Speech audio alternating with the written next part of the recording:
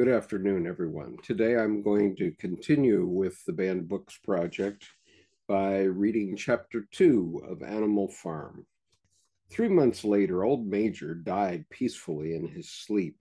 His body was buried at the foot of the orchard. This was early in March. During the next 3 months, there was much secret activity.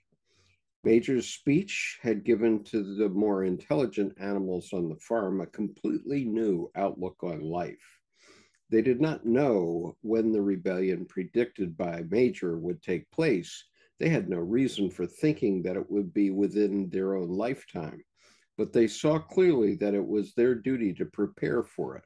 The work of teaching and organizing the others fell naturally upon the pigs, who were generally recognized as being the cleverest of the animals. Preeminent among the pigs were 2 young boars named Snowball and Napoleon. Napoleon was a large, rather fierce-looking Berkshire boar, the only Berkshire on the farm, not much of a talker, but with a reputation for getting his own way. Snowball was a more vivacious pig than Napoleon, quicker in speech and more inventive, but was not considered to have the same depth of character. All the other male pigs on the farm were porkers. The best known among them was a small fat pig named Squealer, with very round cheeks, twinkling eyes, nimble movements, and a shrill voice. He was a brilliant talker, and when he was arguing some difficult point, he had a way of skipping from side to side and whisking his tail, which was somehow very persuasive. The others said of Squealer that he could turn black into white. These 3 had elaborated old Major's teachings into a complete system of thought, to which they gave the name animalism.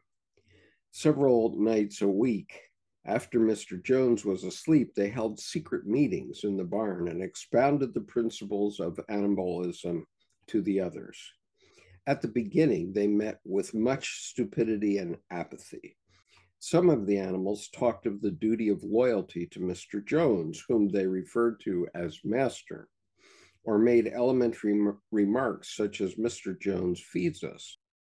If he were gone, we should starve to death." Others asked such questions as, "Why should we care what happens after we are dead?" Or, "If this rebellion is to happen anyway, what difference does it make whether we work for it or not?" And the pigs had great difficulty in making them see that this was contrary to the spirit of animalism. The stupidest questions of all were asked by Molly, the white mare. The very first question she asked Snowball was, "Will there be sugar after the rebellion?" "No," said Snowball firmly. "We have no means of making sugar on this farm. Besides, you do not need sugar. You will have all the oats and hay you want." "And shall we still be allowed to wear ribbons in our mane?" asked Molly. "Comrade," said Snowball, "those ribbons that you are so devoted to are the badge of slavery. Can you not understand that liberty is worth more than ribbons?" Molly agreed, but she did not sound very convinced. The pigs had an even harder struggle to counteract the lies put about by Moses, the tame raven. Moses, who was Mr. Jones's especial pet, was a spy and a talebearer, but he was also a clever talker. He claimed to know of the existence of a mysterious country called Sugar Candy Mountain, to which all animals went when they died. It was situated somewhere up in the sky, a little distance beyond the clouds, Moses said. In Sugar Candy Mountain, it was Sunday 7 days a week. Clover was in season all the year round, and lump sugar and linseed cake grew on the hedges. The animals hated Moses because he told tales and did not work, but some of them believed in Sugar Candy Mountain, and the pigs had to argue very hard to persuade them that there was no such place. Their most faithful disciples were the two cart horses, Boxer and Clover. These two had great difficulty in thinking anything out for themselves, but having once accepted the pigs as their teachers, they absorbed everything that they were told and passed it on to the other animals by simple arguments.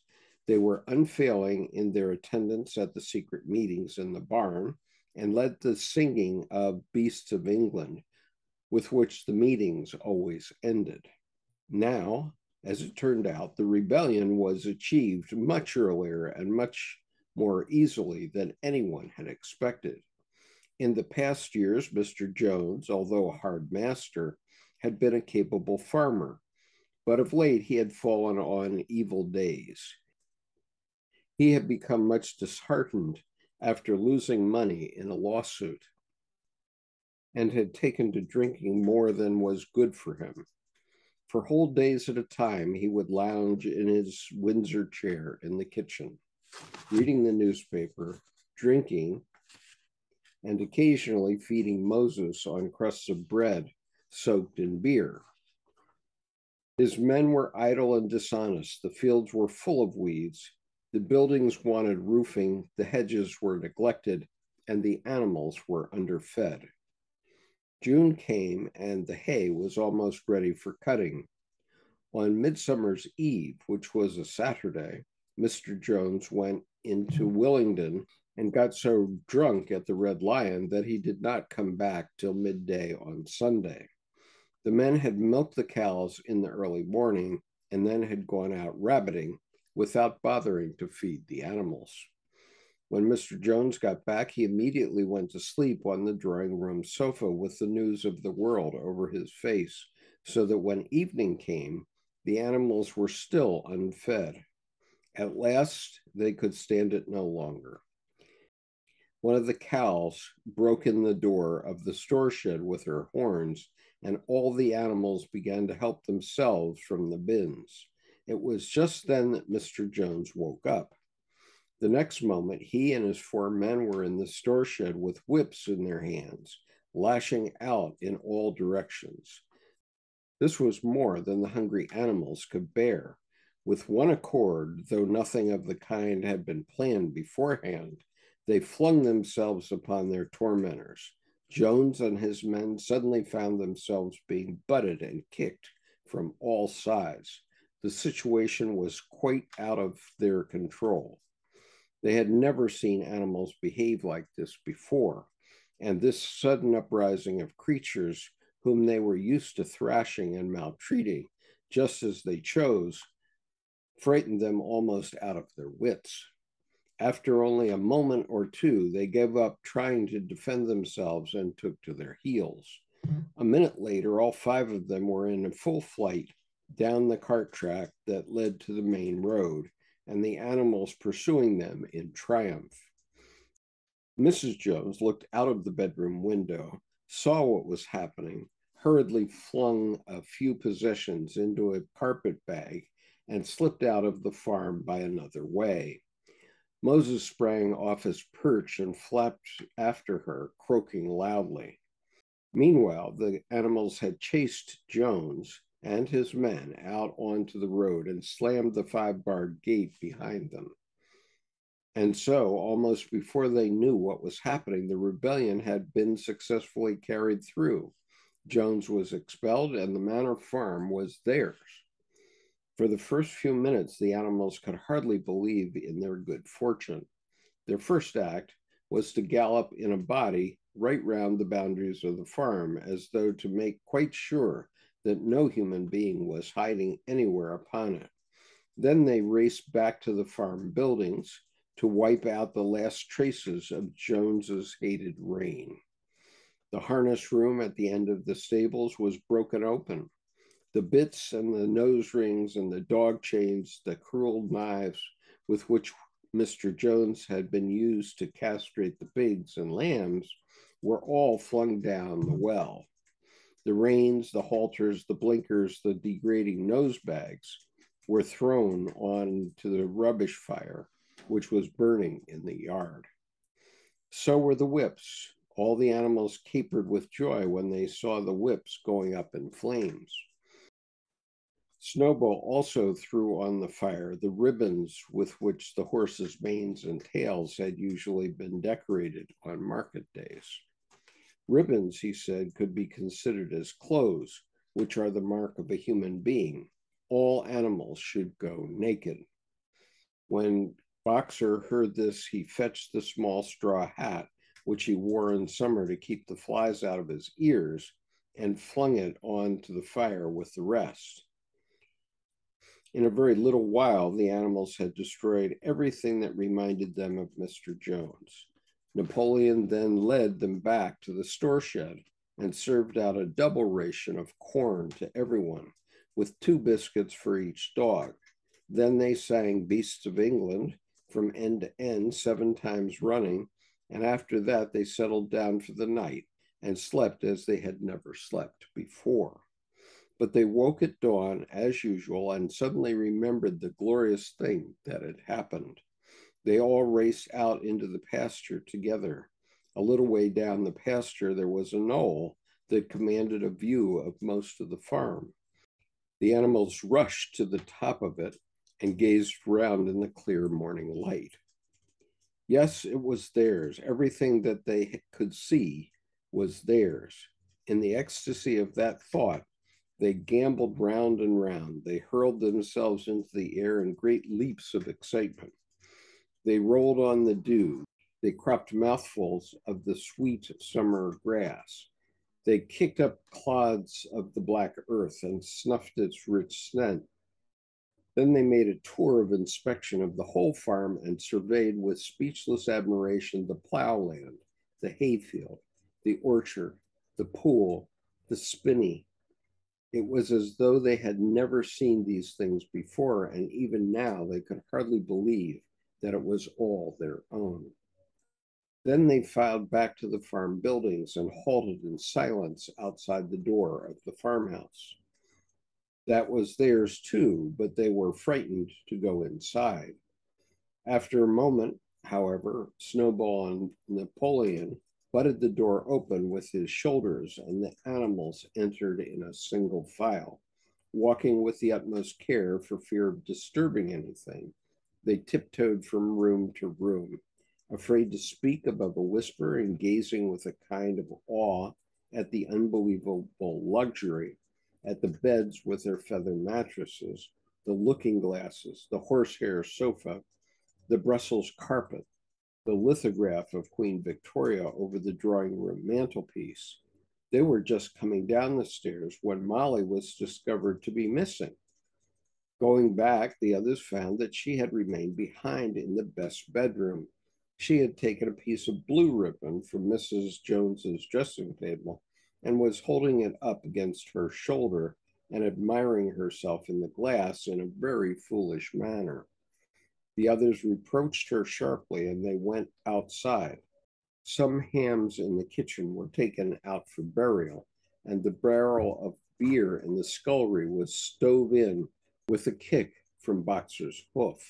Otherwise, nothing in the house was touched.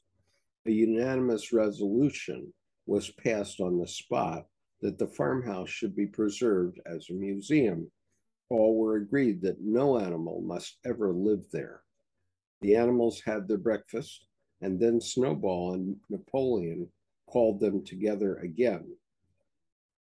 "Comrades," said Snowball, "it is 6:30, and we have a long day before us. Today we begin the hay harvest, but there is another matter that must be attended to first." The pigs now revealed that during the past 3 months they had taught themselves to read and write from an old spelling book which had belonged to Mr. Jones's children and which had been thrown on the rubbish heap. Napoleon sent for pots of black and white paint and led the way down to the 5-barred gate that gave on to the main road. Then Snowball, for it was Snowball who was best at writing, took a brush between the 2 knuckles of his trotter, painted out Manor Farm, and in its place painted Animal Farm. This was to be the name of the farm from now onwards. After this, they went back to the farm buildings where Snowball and Napoleon sent for a ladder, which they caused to be set against the end wall of the big barn.